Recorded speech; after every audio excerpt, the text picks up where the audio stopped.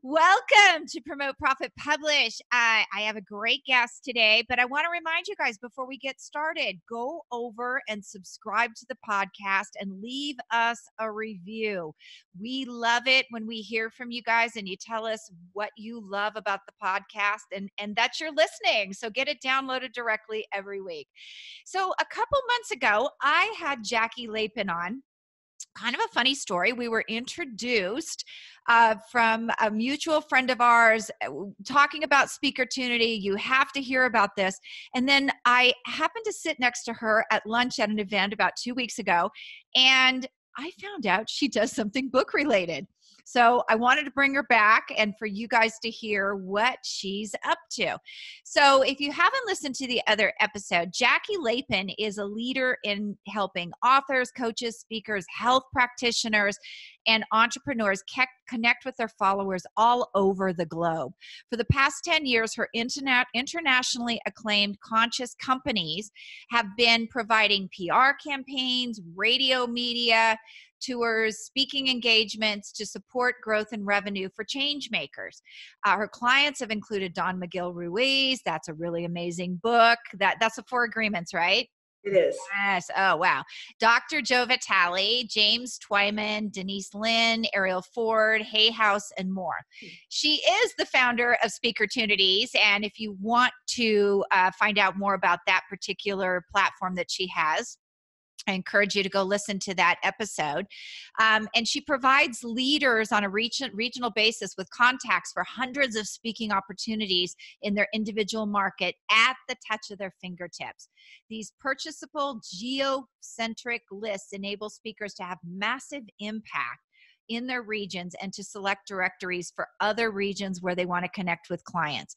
But that's not what we're going to talk about today. Jackie, I found out, for all of you authors out there, actually has something called Conscious Media Relations for podcast and radio tours. And the cool thing when I was talking to her, we're going to talk about this a lot today, is that she guarantees a certain number when you have the done for you. And you guys, if you have ever hired anybody in the PR industry, you're going to pay a whole bunch of money and you get no guarantees. So I think this is really amazing for the book world. So welcome, Jackie. Oh, Juliet, thank you for having me. And thank you for that lovely testimonial. No, you're fantastic. I was so glad I connected with you at the event because we'd only connected online before, and you're even lovelier in person than you are online. So remember that, you guys. You need to connect with her because she's even lovelier. So how did you get into this? I know, 10 years ago, this was really a big thing. You could book people on the blog tours, the podcast tours, different things like that with your books. But there were no appreciative results. Like they didn't guarantee that you would even get on podcasts. And sometimes when they did, they weren't really quality. Well, I think you have to understand the story of how I got to where I was. I first became one of the first women sports writers in America. So writing is in my craft. Wait, hold on. So did you get to go in the locker room and see all those bare athletic butts running around? It was so early, I actually got locked out of the ballpark. Oh, what a bummer. My story, waiting for Reggie Jackson. Yes, it was a fun time, but the people who followed me actually got that opportunity. And then from there, and I made national television. I was at the Detroit Free Press and the Washington Post and on the front pages of the LA Times. From there, I went on to have one of the largest sports special and cable TV PR agencies in America, which meant that I was working with a world-class client list. Everybody from the National Hockey League to Toyota Motorsports to the Golf Channel to Avon Seagram's, Showtime. I can go on and on and on. And the last thing I did was launch the worldwide poker phenomenon with the World Poker Tour. That may be on my epitaph, actually. But it sort of, as that was all winding down, the media was really changing, and it was contracting, and it was harder to get all the kinds of things that we traditionally gotten: newspaper, magazines, television. And I wrote 2 books in personal growth because I was called to write those books. And the first one was called The Art of Conscious Creation, came out right about the time The Secret did. And I started building my media list for my own book.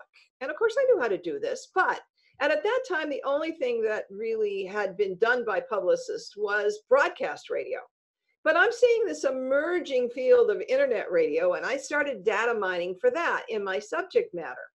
So by the time I wrote my second book, which was called Practical Conscious Creation, Daily Techniques to Manifest Your Desires, and was voted the best spiritual book at the International New Age Trade Show that year, I had built a very substantial list of over 1,000 radio shows and podcasts. That was just, I mean, it was actually before podcasts. It was just radio and internet radio. But these radio shows were hungry for content that had to do with personal growth, wellness, health, conscious business, living a good life in any way, shape, or form, and improving the status of us humans and the planet.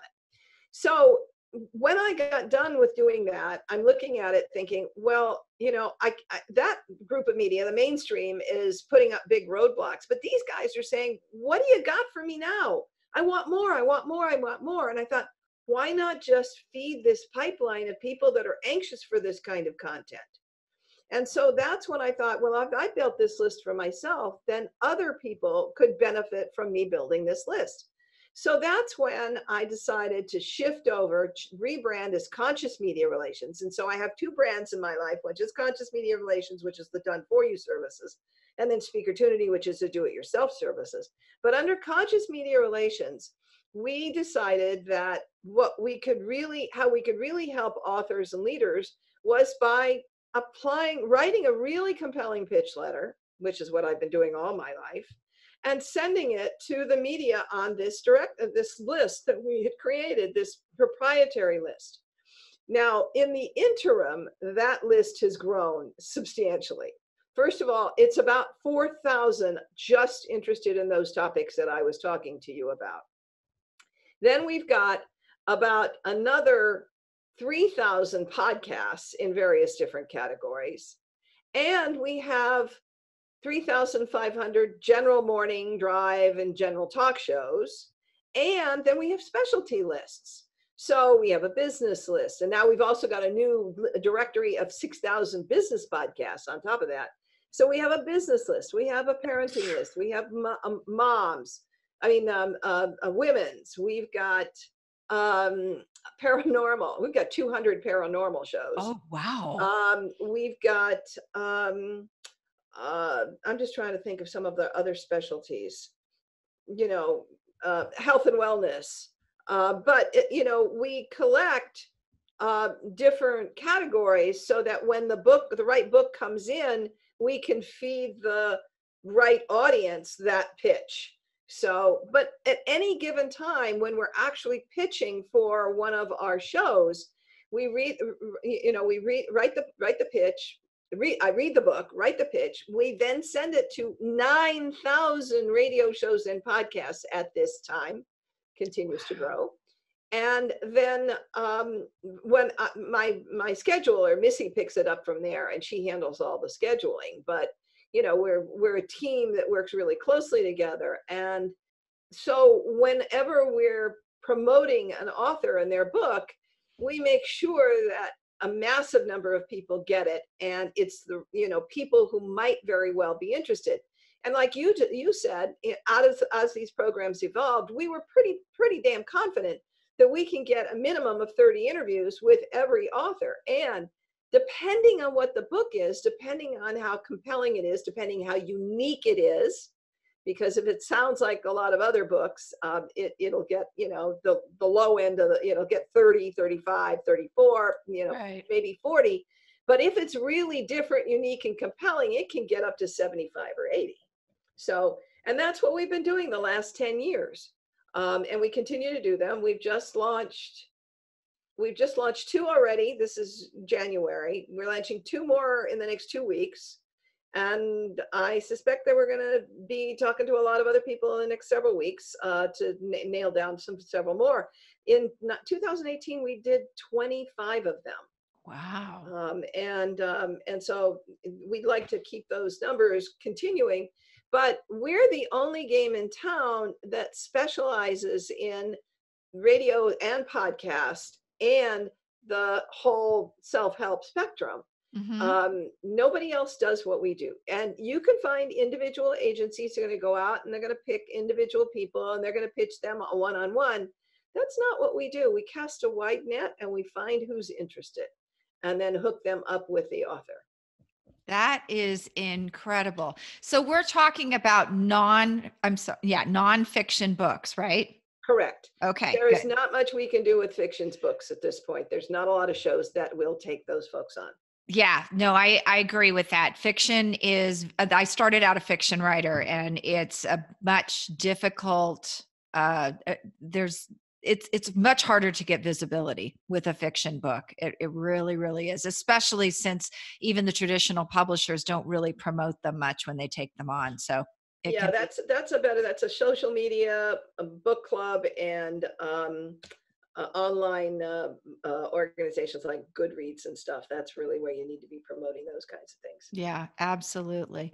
So tell us about, I know you said what kinds of books do you guys look for when you, because obviously you have to be choosy, or your sources, you're sending out 9,000, they don't want to get inundated every day. What kind of really great books do you look for to do this with?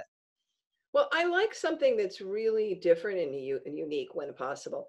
I just did a book for a colleague of mine who owns a wolf sanctuary here in Southern California. But like they do with horses, they do therapeutic work with disadvantaged youth who've had problems in their lives, working with the wolves Oh, wow. in a therapeutic program, and it really is transformative. But it's not just youth. I mean, the book covered, the history of the wolf and how its relation to human beings goes way back, and why that therapeutic relationship works, and how much like wolves we are. And it was really a very, very fascinating book that was so unique and so different. I think we pulled in 75 or 80 just the first week. Just the Wow. first week, because it was so unique and different. So obviously that's a boon when it's different. But the book needs to, first of all, not be an ebook. It needs to be a physical book. 85 to 90% of these hosts want something in their hands to read. Hmm. It also needs to be of a substantially decent size. I mean, it can't be a pamphlet that's, 60 pages. Hmm. Um, it has to have some heft to it. Now, that doesn't mean that it needs to be, in big letters and just fleshed out. It needs to really provide valuable information and have a point of view that's unique and different. And one of the things that I do, I pride myself on being able to find some way to make each book unique and different. Hmm. I mean, obviously, I get a lot of books about, living a happier life, manifesting, all of those kinds of things. And if I can find a way to either call on that person's history to make it unique, or a particularly aspect of the book that makes it different, then I will do that. Because I don't want any book to sound the same like any other book. It's got to reflect the personality and the mission and the message of that author in a special and unique way. But the best books are things that do not say the same thing over and over and over again, that is already in the marketplace. Hmm. But that doesn't mean that we can't find something unique and special in somebody's book and bring it forward, even if it's in a common genre. Right. And it also helps if it's relevant, if it's something that is being talked about Mm. right now too. In my opinion. Well, and we did a book on the vaccine controversy. Oh, wow. That was just incredibly fascinating, and illuminating. It definitely changed my vision of the controversy and which side I'm on. Mhm. But obviously, when we put that book out, we got a flood of interviews, and a lot of them were really national players, and not, and that was a significant boon to that book. The publisher said that we helped make it the #2 book of their year. Oh, that's fantastic. All right. And traditionally published or self-published? It was hybrid published. Ah, okay. So, and that meaning that it's the traditional published quality, but it was handled by an intermediary, and the author paid to have it done. Right. Um, is there a preference to what you take, traditional or self-published? No, not at all. As long as the quality of the book is good. And what's nice about it is the hosts don't care either. As long as the information is good, and that leads to another point, it doesn't need to be a new book. As long as we can make it sound unique and different, it doesn't matter that it came out a year ago or 2 years ago. As long as we're kind of, creating the buzz that will help that author drive their business. Mhm. That becomes much more of a factor when you're talking about mainstream media. For example, the national televisions won't touch you unless you're published by a national traditional publishing company. Oh, Um, interesting. Okay. but with radio and podcasts, they're open to whatever it is as long as the content is good. Oh, very, very good. What else should I be asking here? I feel like we covered a lot in a really quick amount of time. We actually do three different programs so that people have a concept. One is where we do everything soup to nuts. Mhm. And the second thing is it's very interactive. We log all the information into a shared Google Doc, with all the data on the host and the show and who's making the phone call, et cetera. And then the author actually does the booking themselves and the reminder email to the host. And the last one is where we write the pitch, read the book, write the pitch, and send it from the author's email. And then they're solely responsible for all of the fire hose of responses that come back, and they have to sort through them and get all the additional information. So there's different prices based on how much work. But the other factor is you need to have a media kit with this. Yeah. And Yes. and the media kit needs to have these things in it: a release on the book, a full bio on you. Who are you, and what is your business, and why are you doing what you're doing? Then a short version that's called the on-air introduction, that's 4 to 5 paragraphs. Mhm. And here's the most important thing: 20 questions. In the old days, 10 questions was enough when it was on broadcast radio and you're on for 10 minutes. Now you're on for an hour, and you need to give these hosts plenty of questions Right. in the order you want them to be asked. And then when we do the media kit, which our authors have the option to have us do for an additional small fee, is that we do what we call the Learn More page. That's how the public can engage with you. So that is, and it's in bullet points. So it's the book and where it's available. Then what is the author offering? Is there a freebie? Is there a e-course? Is there private coaching? Whatever the upsell is. Mhm. Maybe even their speaking opportunities where you can contact them for speaking. Then all their social media contact and their website. So all of that gets packaged up. And it looks attractive. And one of the reasons that we do the media kit in the very specific way that we do is it solves all those problems of the host coming back and say, well, do you have questions? Oh, well, do you have this? Can I have the bio this way? We just give it to them in a way that's instantly digestible for them, and they don't come back with those kinds of questions anymore. Mhm. So, one of the things we pride ourselves on is making it so easy that, basically the author can sit back and take, never have to leave their home and do a slate of interviews. And these interviews will stretch out anywhere from 3 to 5 months. Beyond the initial period, Mhm. because sometimes, people are already booked and they keep going. So it gives you a full slate. You're not going to be inundated that first week and have to do them all like you used to do in the broadcast world where they'd sit you in a room and then you do all your interviews in 2 days and you're done. This will stretch out and it works around your schedule. So if you're going away for 2 weeks, it gets booked around your schedule.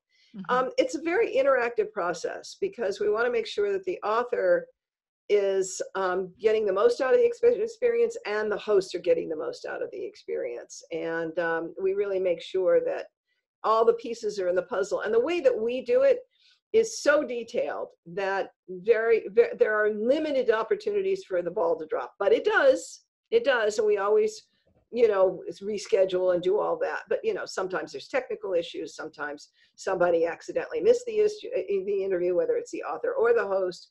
We've got one client we've been working with in Lebanon, whose interviews have been interrupted by the sound of gunfire and the unrest that's going on in that country. So you just never know. And then, of course, if you're somewhere in Australia, and most of our interviews are US and Canada, but if you're in Australia and you're doing a radio tour, that means you're going to get up in the middle of the night. And, you're going to have to make sure that you have a phone number that is two-way from US, which you can do on Skype. And, you got to be able to do Zoom and all of those other kinds of things. Some of the times we find that some of the older authors are still a little edgy when it comes to Zoom. But we get them up to speed. And one of the things we do is a tracking document briefing, so that everybody involved in the process can see what's going on. And let's say the author gets up in the middle of the night and think, oh my goodness, I've got an interview at 7:00 tomorrow and I don't remember what the telephone number was. I didn't put it in my calendar or whatever. They can go onto the Google Doc and see it right there. There's no mysteries. They don't have to get a hold of the, Missy in the middle of the night to do it. Everything's available for everybody. And if you're working with, a lot of times we also work in concert with other publicists. So because we have a specialty in what we do and they're doing other things. So we play well with others. That's one of the things we like, for example. And we work a lot with publishers, either for them. We've worked with Hay House and New World Library and Sounds True and Red Wheel Wiser and HCI Books and a number of others. We just did a book for Simon and Schuster. Either directly for the publisher themselves, or the author will have us coordinate with their publisher. So that works. Another thing that you might want to talk about, Juliet, is people say, well, what's the timetable on this? When we do this, we do not do this to fill your pre-order calendar. Doesn't work that way, sales for what we do. We will only trigger this when we have 50 books in hand, or you have 50 books in hand. Or we prefer not to work to have the publisher send, but in some places that's unavoidable. But we want to be able to, when we trigger it, we want the host to be able to have the book in a couple of days, read the book, and then within 2 or 3 weeks, actually implement the interview. And so to do that, either the publisher has to get us, or you guys have to order from, the author needs to order from Kindle and have them available. And that way also, when the interviews are going on, if somebody is motivated and excited, they can go straight to Amazon or Barnes and Noble or whatever it is and order the book right then, as opposed to pre-order and they kind of like, oh, now I got to wait for the thing. Yeah. So, so that's kind of it. And I always need, because I am doing multiple things in the world. I speak, as you know, and go to a lot of conferences. I need to have time on weekends to read a book. So sometimes it may be a month or two before we actually trigger it that I actually need that book so that I can get time in to actually read it, digest it, write the pitch, if I'm doing the media kit, et cetera, et cetera. So people need to plan ahead, and we do them on Tuesdays and Thursdays. So I want to get people on that calendar in advance so that we don't give their date away, and make sure that we know what's coming up and we plan for it and we schedule for it. So those are just kind of the things. And you had said to me that you might want me to talk about some of the individual books that we have done.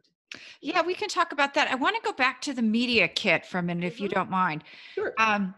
You guys, I cannot even stress how important this is. As someone who is a podcast host, if you send me these things piecemeal, I may uninvite you because you just proved to me that you're not a professional.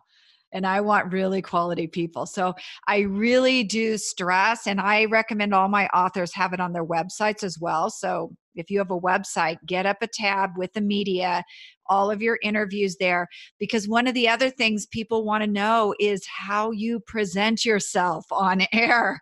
So if you have other interviews, definitely get them on that media kit so that people can see, what you can be really talented, but if you don't look credible in an interview, you're done.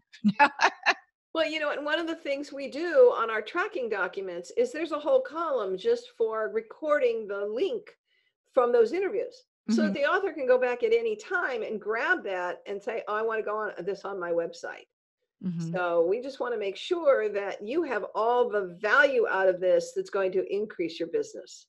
That's really great. Yeah. So what kind of results do you guys get from this? Because that's something I see from authors. They're like, oh my God, I've tried everything. What is going to get me results? What kinds of, not testimonials, but case studies do you have? Well, I talked a little bit about that one book on the vaccine controversy. We did another book for a leader author who for Sounds True, which talked about the what this author learned from people who were centenarians, 100-year-old people, about staying healthy. Mhm. And that wasn't the total content of the book, but that's what we led with. And we also made that book one of their top sellers of the year. I just had an author who did 2 books on the legends of Celtic goddesses and women figures in the Celtic tradition. And she said she got on one interview where she had 700 downloads. Wow. That's a big topic right now, though. I think a lot of people are really interested, especially is it Outlander? Yes, Yeah, yes. Outlander. Like, it's a really interesting topic. And she's really an expert in this area and has 2 great award-winning books in them. She actually said that we helped make her book even a bigger award winner. Aw. And so those are samples, but here's what I tell people, because I'm going to be all honest with folks. I can't always tell you how many books we're going to sell because there's a lot of factors involved in that. What Mm. I can tell you is we can give you hundreds of thousands, if not millions of ears to change lives. That we know we can guarantee. Yeah, Um, oh, sorry. I didn't mean to. yeah, go It's always very tough when people ask, like, what can you do for me? Here's something I can't even stress enough, too. You have to participate as the author. yes. You can't just say, here, go promote me. It doesn't work like that. You have to be visible. And I actually find this so much with authors. They have this, I want to be like really well known. I want to be a celebrity, but I don't want anybody to see me. And Yeah, it's exactly. wild sometimes. It's like, wait a minute. Well, and to that topic, I would say that minimum 25, if not 50% of our interviews these days are being done over Zoom. Mhm.